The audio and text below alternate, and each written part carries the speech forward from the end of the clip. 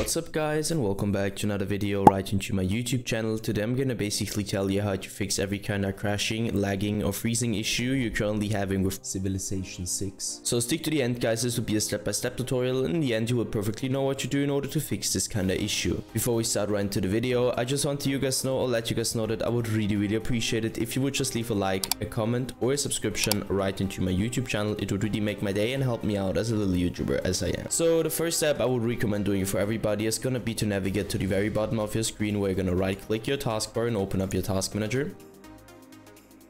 The next step is gonna be to navigate to the top left corner of your screen, clicking onto processes, and once you click processes, I want you to simply end every single task which is currently running and has nothing to do with Windows, obviously. So two reasons for that. First of all, too many applications, too many background processes, too many programs, too many games running at the same time on a low end or bad PC will cause crashing, lagging or freezing on the long term, because your PC can't handle that anymore. So just trust me and end every single process. Once you're finished with that, I want you to enter Task Manager again, and afterwards search for an empty spot onto your monitor or your desktop. You're gonna right click and simply navigate to the very bottom where it says Display Settings. We're gonna hit that and stick around Display.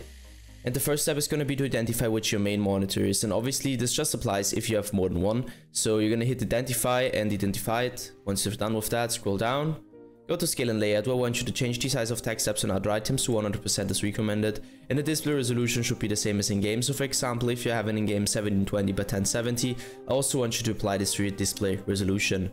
Once you're finished with that, simply end this task. Navigate to the bottom left corner of your screen, click onto the Windows symbol, open up your settings, navigate right onto Update and Security, and stick around Windows Update, where I want you to click into Check for Updates. So once you finish with that, end this task.